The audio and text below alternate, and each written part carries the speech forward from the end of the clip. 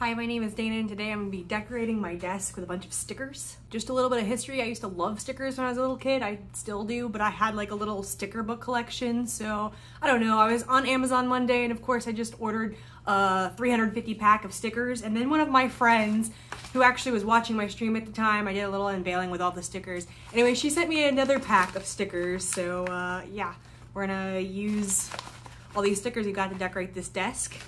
First things first, I'm gonna wrap the desk with this neon green like paper. I figured that this would save me from throwing away my desk in the future when I decide I don't want all these stickers on it.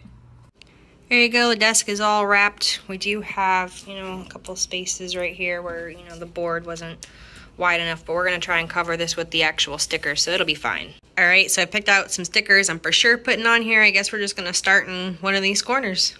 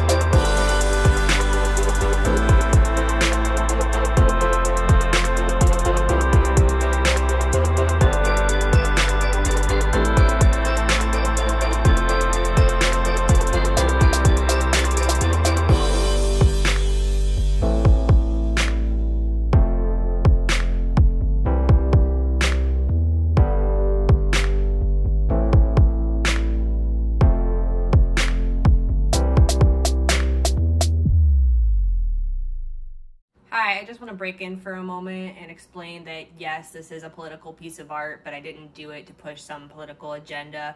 I honestly didn't think, that deep on it. This is just to decorate my desk. The truth is I had over 650 stickers and a lot of them are probably more violent than I would use.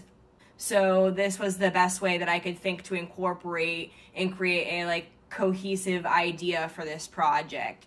So I'm honestly really proud of this desk because I came up with a way to use all these stickers that I don't think I would have normally used.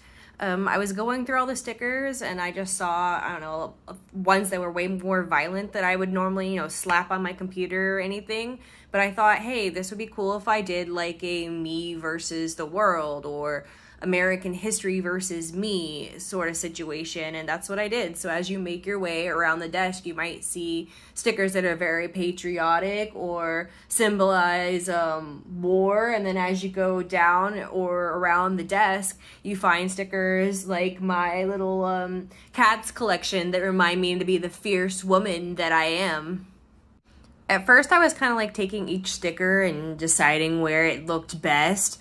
But then I started taking a lot of stickers and laying them out and kind of deciding a placement for a lot of them and doing a mass unpeeling, and that seemed to be way more efficient.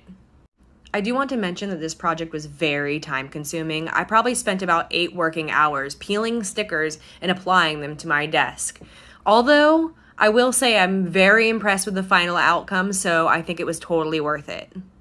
If anyone is interested in trying this project for themselves, the total cost is about $25. If you have Amazon Prime, I know that you can order a 500 pack of stickers for under $20 and you don't have to worry about that shipping. You will, of course, have to buy a poster board and some clear tape if you want to replicate the exact project that I have done here, but you can, again, alter the materials to alter this price. And if you have anything that you could possibly use at your household, that would save you from buying anything for this project.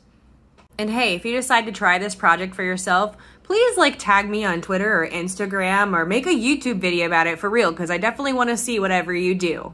Now we're moving on to the section of my desk that is more about me. I was very intentional when I started doing this project because I wanted the positive stickers to be closer to me and the very violent stickers to be more hidden by my keyboard and my monitors. So I just wanted you guys to know this was very intentional when I did this placement. I wanted to have, a nice collection of things that I'm going to be looking at every day.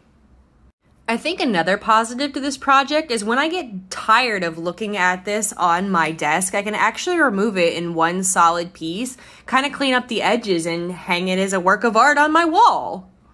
I now think that decorating my desk is going to be my future obsession. Whenever I get tired of it, I can just save the panel and, I don't know, make maybe a couple of them and over time attach those, and then I'd have a giant wall. I don't know, that would be interesting to have a giant wall of art that I have created. So that's a future endeavor for sure. Here you can see that I finally got around to wrapping the desk. I was so excited to finish, except for the sad part is that I didn't. I got a couple of strips in and I was smoothing the bubbles out. It was taking so long that I decided, you know what, I'm just gonna come back to this because I put so much time into it that I will be mad if I mess it up right here at the end. So I did. I came back to it the very next morning, and I'm so glad that I did because the outcome is just absolutely amazing. In a couple of moments, I will, give you a couple of ending shots here. I hope you guys enjoyed this video. Thank you so much for watching. If you haven't subscribed, please do that, and I will see you next time.